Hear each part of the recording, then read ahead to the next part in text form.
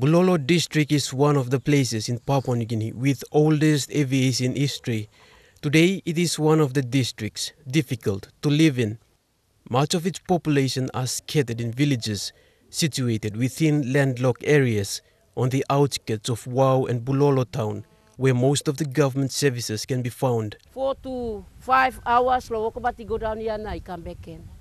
Most of these places don't have road access, and it takes several days to walk to the township of Wau and Bulolo through these rugged terrains.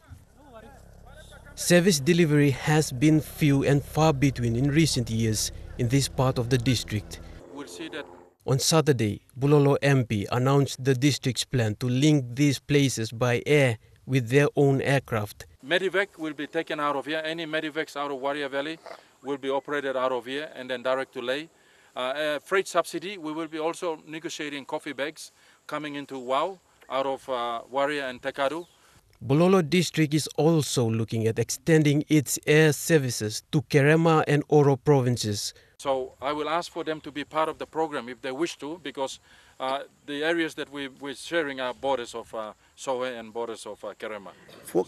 On his recent visit to Menyamia district for the reopening of Sewi airstrip, the aviation minister reaffirmed the government's intention to revive this aged-old service. We are talking about a government that is restoring education, making it easily accessible.